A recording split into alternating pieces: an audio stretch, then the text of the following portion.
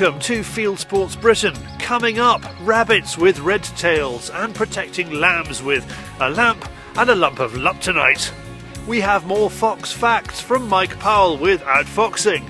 First, some said it couldn't be done, others said it shouldn't be done. After 3 years of trying, I am very proud to bring you not ferreting for rabbits, but bumblebeeing for mice. Oh yes.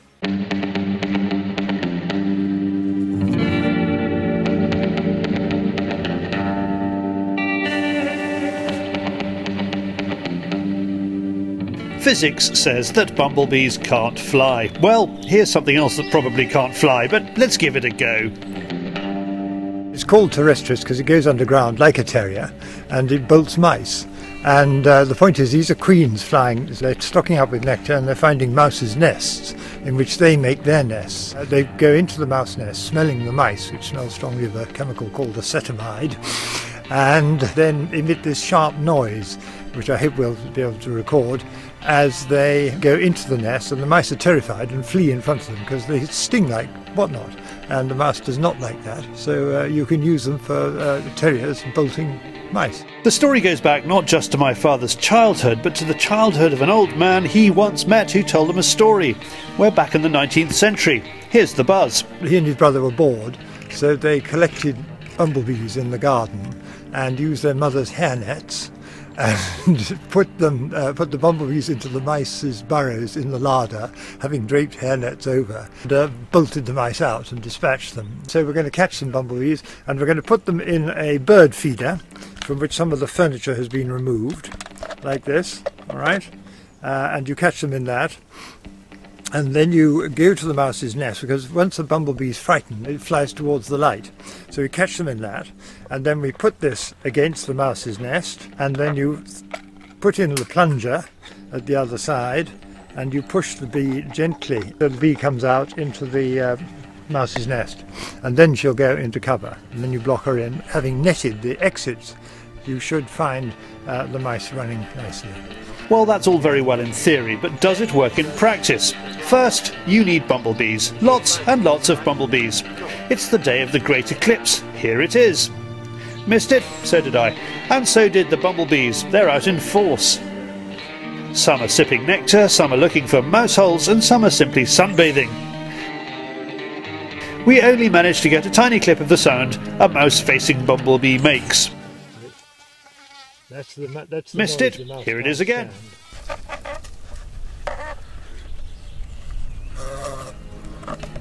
Now let's look for mice. We're after field mice, and you should know this is indoor sport too. It also works on house mice. There are holes all along this sunny bank. As any sportsman will tell you, the best laid schemes are mice and man gang after glee. We're going to introduce this to the mouse's nest hole, wherever it may be. All right, yeah. Put that in there for the mouse. Oh, she's out. Right, and then she comes out again. Let's get her. It's not as easy as all that then? No, it's highly skilled. Highly skilled work, but in fact, you could say, you know, ferreters really have it easy. Oh yes, dead easy. You've got an animal that's keen on its game, and here you've got an animal that desperately doesn't want to do what you want it to do. Of course, mice have the same protection in British law as hares and foxes. You aren't allowed to chase them with hounds. The next thing you need to do is net the mouse holes. First, father puts out the tiny net. In goes the bee, and this happens. Oh, she got away!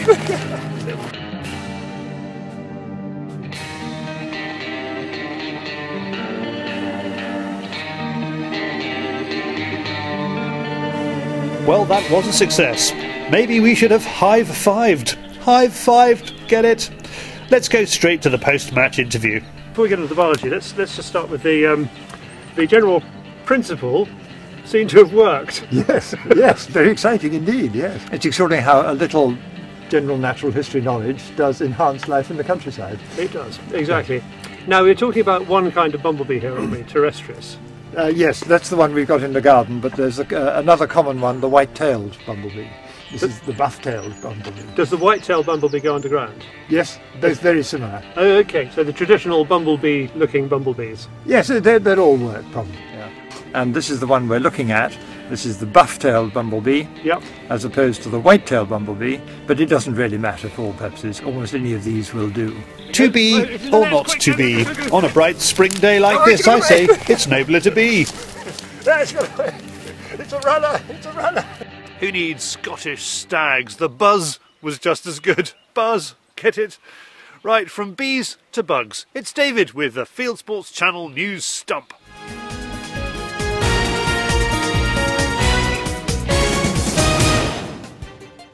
This is Fieldsports Channel News. It was the largest protest that German hunters have ever organised.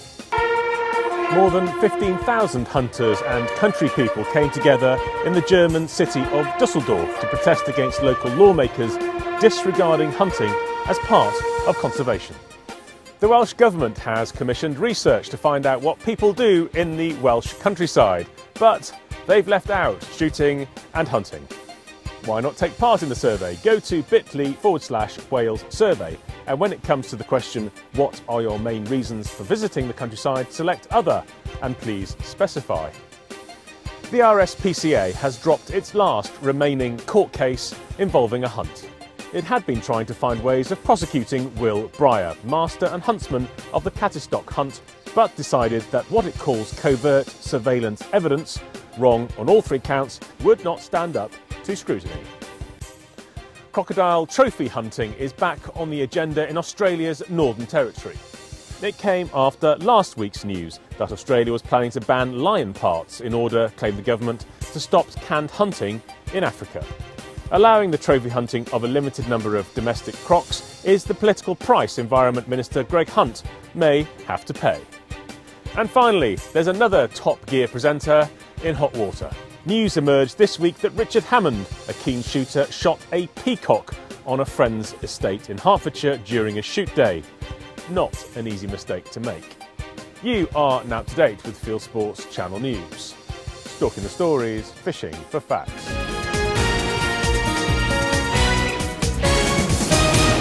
Thank you, David. Next up, let's see what you lot have been up to. It is Hallo Charlie.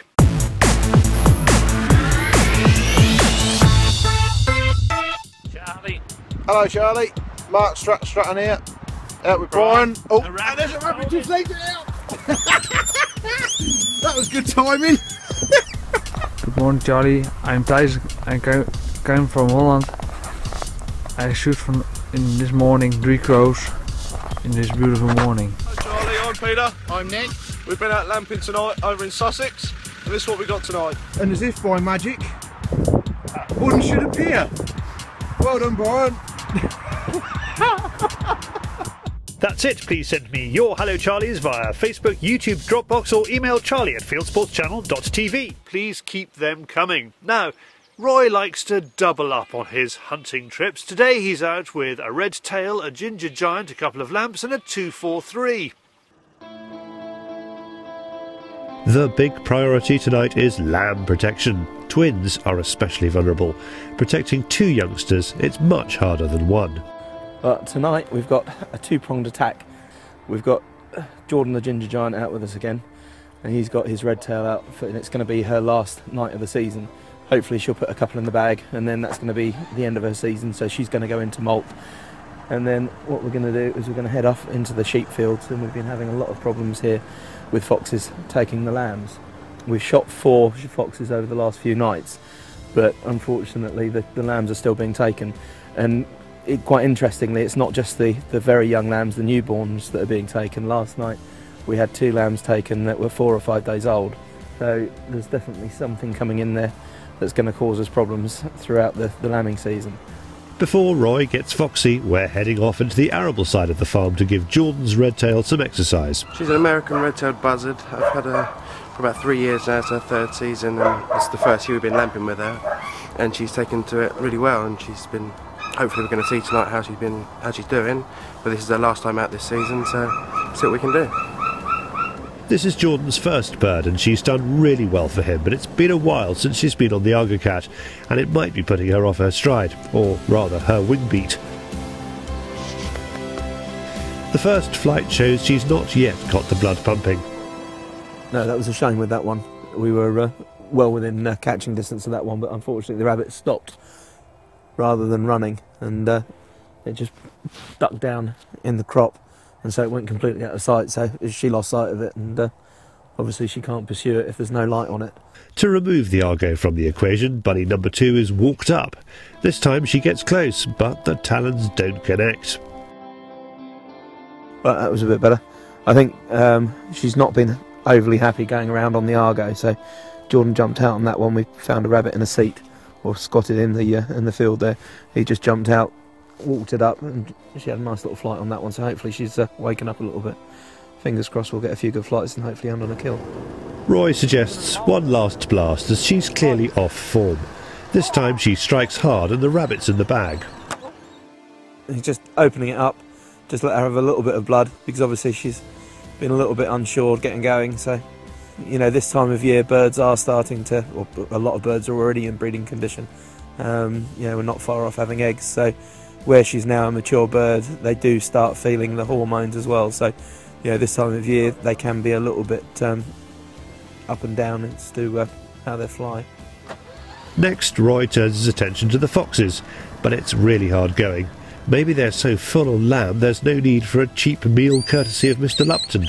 This is obviously what the fox was sitting looking at and waiting for. These two have been born tonight. They're still very, very weak on their feet. You can see they're just struggling up there.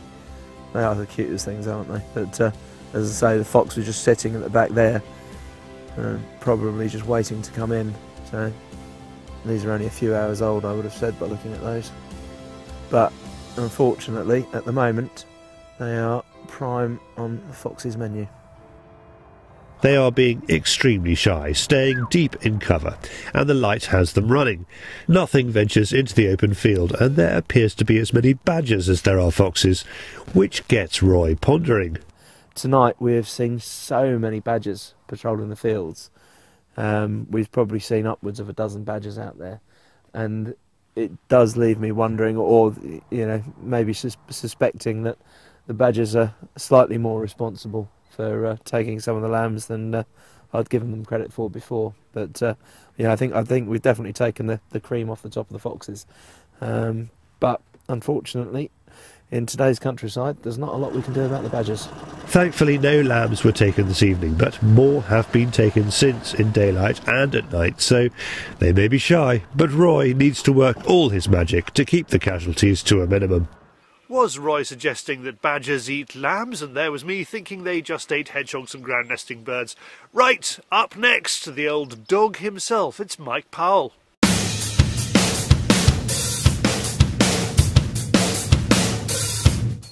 Baiting and bait points.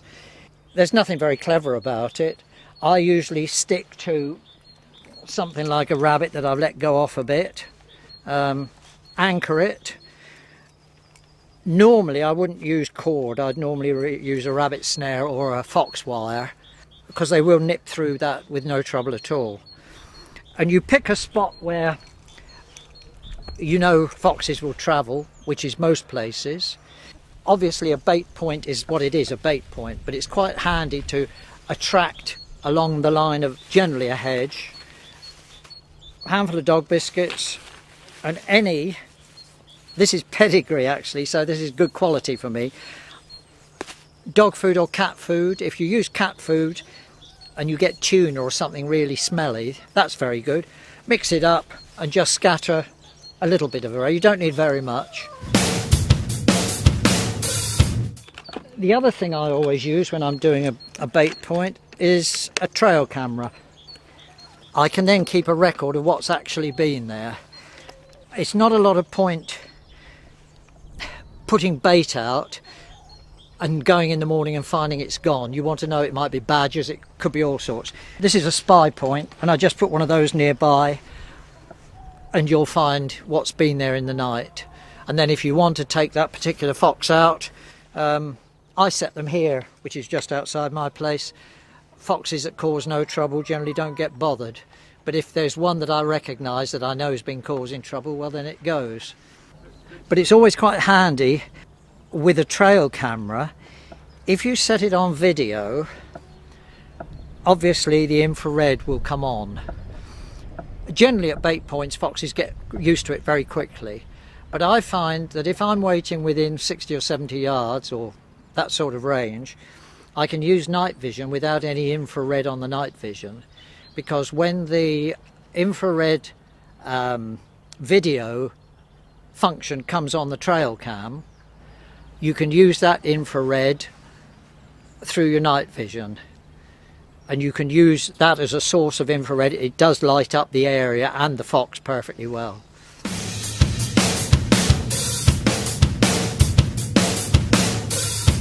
Great stuff, Mike. Thank you. David thinks you look a bit like Clint Eastwood. So, from the Wild West to the wider world of hunting on YouTube, it is Hunting YouTube.